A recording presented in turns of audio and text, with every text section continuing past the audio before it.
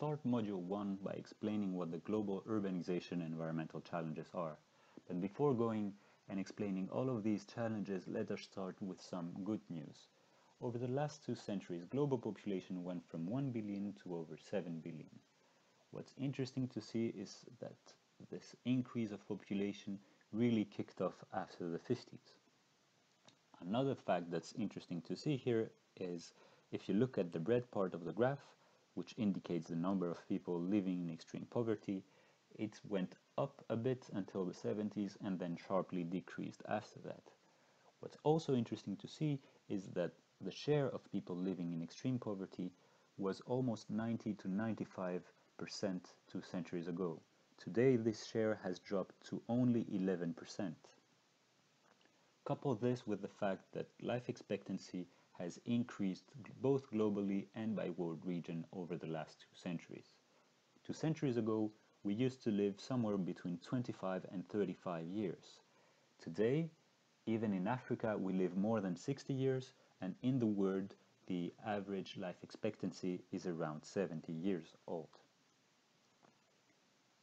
Not only we're living longer, child mortality is also decreasing. From the 50s to today, you can see that child mortality in Africa went from 35 to somewhere less than 10%. In the world, this figure went from 22 to less than 5%. So we're living more, we're living better, and our children have a better chance to survive. All of this is coupled with the fact that GDP per capita, so the purchasing power per person in all parts of the world, has also increased over the years. Now, from the 50s to today, some countries like the United States have seen their GDP increase almost 3 times. In countries like Botswana, the GDP per capita has increased more than 10 to 15 times in only 50 years. Yet all of the above mentioned economic development and increase of human well-being was only possible through global material extraction. As you can see here in this graph, global material extraction increased from 7 gigatons per year, so 7 billion tons per year, to 70 gigatons per year. That's an increase of 10 times in over 1 century. What I'd like to point out here is that the global material extraction really picked up after the 50s, like the previous graphs. What is also important to have a look here is that not all material types increased in the same way.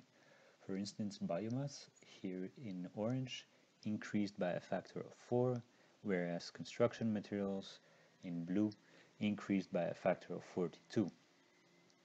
Now this graph is the same as the one in left, but is expressed in per capita terms. So now we're talking about the global material extraction per capita. At the beginning of the 20th century, per capita extraction was at 4.5 tons per capita, and at the end of the century it was something around 10 tons per capita. This is an increase of a factor of 2 almost. It means that today we're increasing 2 times more per person for every person around the planet than we did at the beginning of the century. What's also interesting to see here is that this increase really stepped up after the 50s once again. In contrast with the graph on the left, you can see that biomass consumption also remained stable or decreased a bit over the last century, whereas construction materials still increased very much. What we can say here with this graph is that per person we consume more to build cities and infrastructure than to feed ourselves. Yet extracting materials and material consumption is not without environmental consequences. They can alter ecosystems, they can damage biodiversity, but they can also generate different types of pollution, ranging from solid waste to air pollution. Not surprisingly, CO2 emissions have also increased during the last 2 centuries, Once again, you can see this steep increase after the 50s. This increase is mainly due to consumption of fossil fuels in different forms. For instance, coal from the beginning of the 19th century, oil from the beginning of the 20th century, and natural gas from mid-20th century. The increasing amount of CO2 in the atmosphere has also resulted to what is called greenhouse gas effect. Greenhouse gas effect has led to the increase of global average temperature. This graph shows that average temperature has been increasing since the 50s at almost 1 degree over the last 60 years. Now, this increase of temperature is melting ice from both poles and contributes to sea level rising and could affect a great amount of global population and damage a great amount of urban areas. It can also lead to what is called climate change. Now, one concept that summarizes all of the above challenges is ecological footprint. Ecological footprint measures how much biologically productive area is used by humans to fulfill their needs. This red line shows the evolution of the ecological footprint from the 60s to today. The graph shows that ecological footprint went from 0.7 to almost 1.6 or 1.7 today. Now this is measured in number of Earths. This means that today we are consuming 1.6 Earths in order to satisfy our needs. But how can we really need 1.7 Earth when we only have one? It means that the biosphere produces, or the biosphere needs 1.6 years to regenerate all the natural resources that are consumed by humans in only 1 year. So it means that we have an ecological deficit.